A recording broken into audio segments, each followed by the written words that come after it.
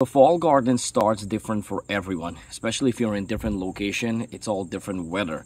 Fall garden right now here is coming into New York because we're experiencing 60 degrees in the night, 62 degrees, 64 degrees, which is fall crops weather. Summer plants will not stand that kind of temperature. Summer plants, even in the night, they will require 70 plus degrees in the night.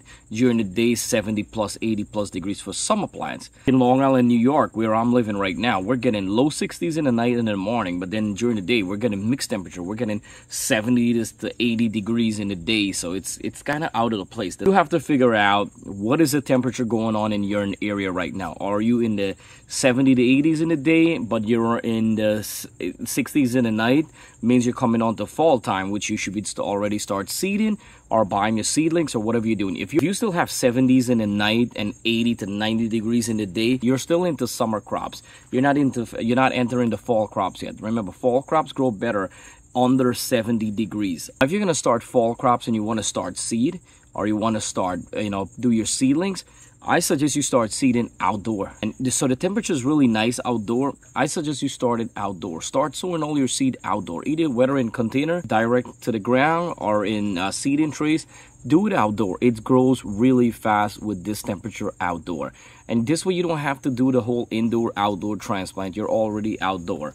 The only time you should be seeding indoor is the springtime, when you're coming on to springtime. If you're buying seedlings from your local farm and the plants are underneath a shed, like a greenhouse or something, and the sun is not hitting it directly, you have to train those seedlings. I tell people all the time, train them. Train them mean, you got to think about this. When you buy your seedlings and it's you have like a shaded on the top, they never experienced the hot sun yet.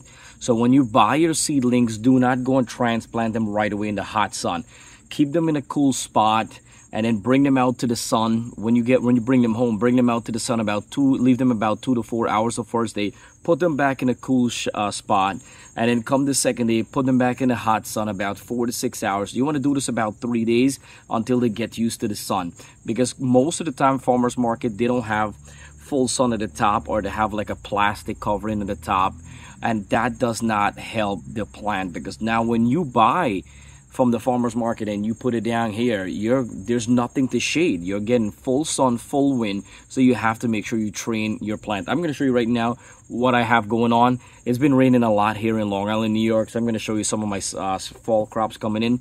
But some of the plants you could go ahead and plant for fall time. You could do pumpkin, you could do any butternut squash, you could do bottle gourds, which is the bottle gourd, swan gourd, speckled gourds, and stuff like that.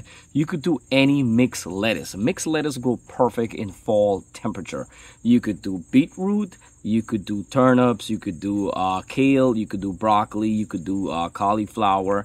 There's so much stuff like pak choy. You could do a lot of stuff like peas, beans. Right now, all that is butternut squash, aka winter squash. They will grow in warmer temperature. You want to make sure these are some turnips here I'm going to be transplanting. So right here we have watermelon radish. What I'm going to do, I'm running out of containers, so I'm eventually either going to transplant them, or I'm just going to, as they're growing, I'm going to start trimming them out of the bottom. Cherry bell radish right here.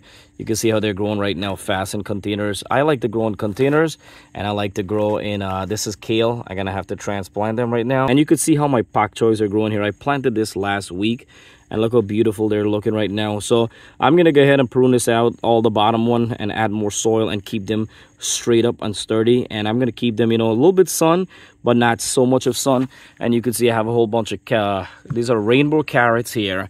And these are your regular carrots in a container. The container is deep. You can see about 8 inches plus. So the carrots, remember, the carrots goes down and the top goes up.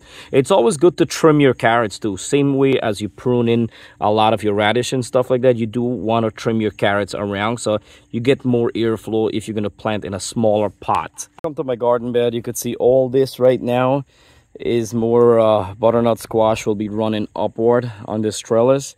And you could see I have more pak choy right here, but something is eating them, which I will be sprinkling more stuff once I check the weather right now. And right here I have spinach. That's just a couple of my fall crops right now. I do have a bunch more seedlings that waiting for another couple days before I transplant, and I'm going to be adding in fresh soil and fresh compost. Make sure to transplant in the evening time, not the morning, not midday during the hot sun. You could put a lot of stress to the seedling. do it in the evening time, and make sure to add some water right after to help them. As you're hitting below 70 degrees in the night, that's a sign of getting into fall time. It's okay if you start even 2 weeks before you're getting an advantage of it, so that's really good. And then if you do seed, you do need a 2 to 3 weeks advantage, because seeds takes a longer time to grow. So if you're getting seedlings, it's already there, so you could plant on time. If you're in Long Island, New York right now with me, you have to start. I started since last week. Some people started 2-3 weeks ago, and it's all gonna come down to a lot of harvesting and, you know, having a beautiful fall garden. I started pumpkin plants for a while. I have them out of my garden and they're gonna run. I'm gonna show you guys coming up. You guys stick around and you're gonna see how this fall garden will come around. Any question, comment below.